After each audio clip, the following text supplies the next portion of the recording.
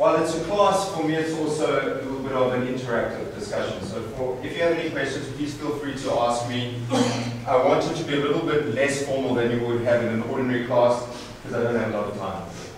So if you have questions, ask me. If you have points that you want to make, feel free to make them. Awesome. Okay. Also, I think the bulk of us are KWF. I know maybe Daryl Sensei is not, but there are slight variances between KWF karate and the general Shotokan karate.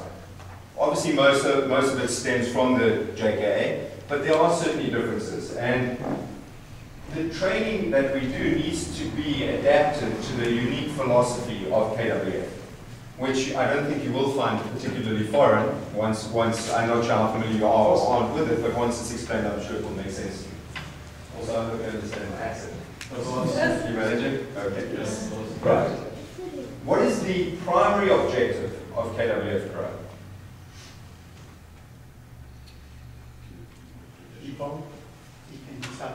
Yes. Which translated means? To kill with one blow. To deliver a clean blow, to kill with one blow. Also called ichigeki. So, for me, if that's the primary objective, I'm not suggesting you go and kill someone with one blow. But you must be able to do it. So that stems from training your kion.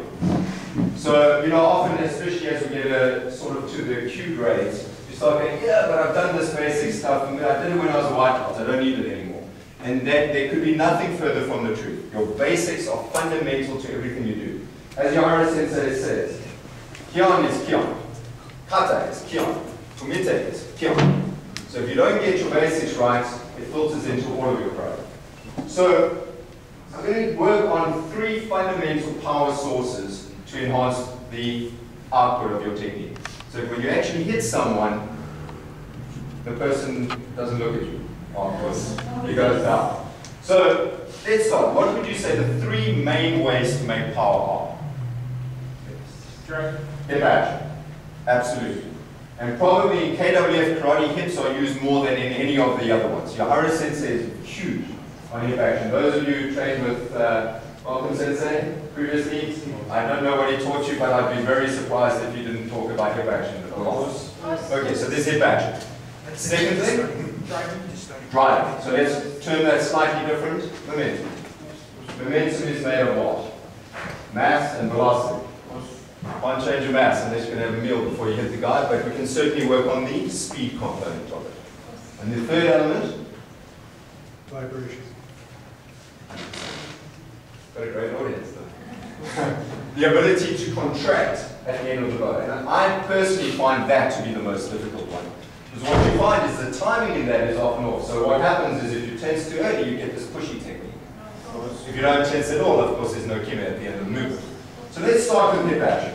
Awesome. I think the first thing, what often happens is people think of punches as being trauma, blocks as being hungry. But you're only doing half movement. So I'll get a hamni here instead of hamni being there. And I'll get shoman here instead of truly, what we should be doing is shoman on the shoulders, gyaku hamni on the hip. So what I want you to work on from here, left leg going forward, get down right. Come on, hand down. So we start with something simple, like gyaku hamni. What I want you to do from here is work on extreme hamni. And from there, I'm not going to talk too much, I want to see how you do it first. Blast the hip, gyaku hamni. Let's try. Finish. And back.